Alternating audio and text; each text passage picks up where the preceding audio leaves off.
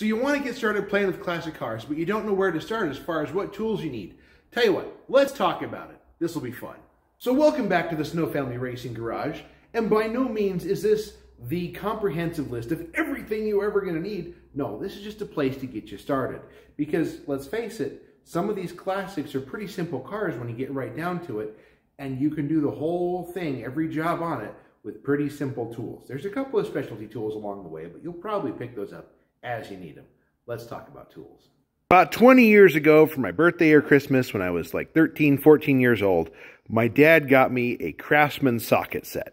You know, 1/4 inch, 3/8, some 1/2 inch stuff, metric and SAE, and I tell you what, I still use these things today. Now, obviously, I've added a few things to it, and this is only a small part of what I've added, but, you know, it doesn't take a ton to get started. You can get started with some pretty simple stuff.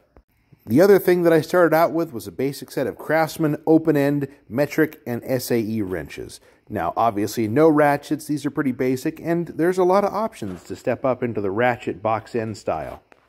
Now, something else that's nice to have is a breaker bar and some bigger sockets. These are great when you're doing big suspension parts, when you're taking wheels and tires off. You know, you need a little bit extra leverage. And guys, they don't have to be fancy or expensive. This is a Pittsburgh from Harbor Freight, and I use the crap out of it, and it's been solid. Other things you're going to want to get, a set of screwdrivers. This is just a flat blade and Phillips from my collection, because if I showed you everything I started out with, it'd be a fistful of screwdrivers. But you know, just a good screwdriver set will get you a long ways down the road. Now, on the screwdriver front, the ones that have, you know, they come apart and they've got, you know, flat blade and Phillips, interchangeable bits, those are sure nice to have when you don't know what you're going to encounter. You can always flip it around and get what you need. Now, something else you're going to want that I'm seeing a lot more is Torx. This is also one of those interchangeable bit ones. I tell you what, it sure is nice to have. You just go out there, you grab it, and you got what you need. Now, there are some more specialty things out there, like the Torx that have the little dimple in the middle of it, but you'll probably pick these up as you need them, and apparently I'm missing one. I'll have to go find that guy, or it's lost, one of the two. Things happen. The Universal Nut Rounder offers, also known as vice grips. These have gotten me out of as many problems as they've gotten me into. You know, a good set of pliers, needle nose, the channel locks, vice grips, they're sure handy when you need them. You know, once again, a basic set, and there's a lot of options, whether you want to go to Home Depot. You know, it's coming, as I'm filming this, it's coming up on Christmas time. There's a lot of sets out there that you can get into for very reasonable money. And if you're just looking to throw a set in the back of the truck to have when you need them, they're a good set too. So let's keep talking about tools. Jacks and jack stands, very important if you're going to be working under a car. Now that yellow one right there, that's like the one that I started out with. And I've moved up to the much bigger jack because I've got a Yukon XL Suburban. It takes a little bit more beef to lift. And now jack stands, make sure you pay attention and don't get the ones that have been recalled, because those are just bad. So pay attention to the tools you are getting. There are good options out there without spending a ton of money. Now, you can pick up jack and jack stand kits. I've seen them at local auto parts stores for, you know, less than $100. You know, the big Daytona 4-ton jack, I think I spent $250 on, but you know something, it's a good jack. Also, you're going to want a place to keep your stuff. That's just a basic Homac. I found it on clearance at a, I don't remember where, but it's a good little toolbox that has enough volume you can put everything you want in it. Now, with toolboxes, excluding that little guy, it's very easy to get, lost and, oh, I need the biggest toolbox I can possibly get.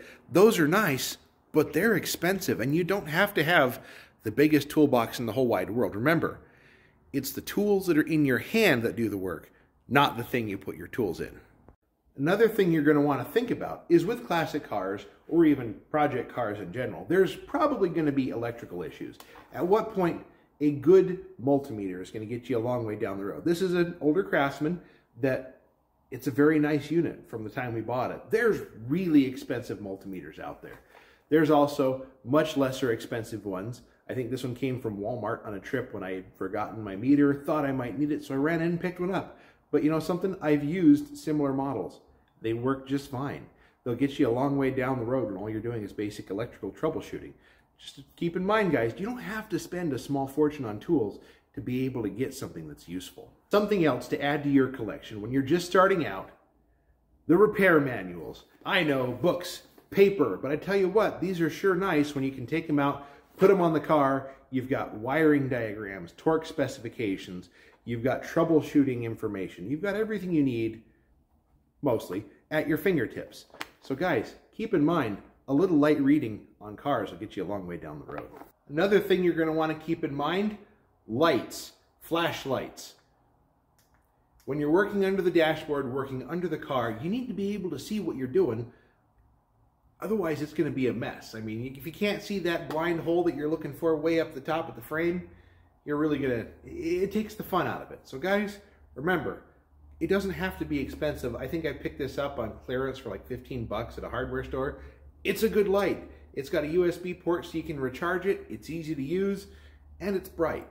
You know, good stuff doesn't have to be expensive. And also, a little flashlight you keep in your pocket is always nice because you never know when you're just looking for casting numbers on the back of a block in the car.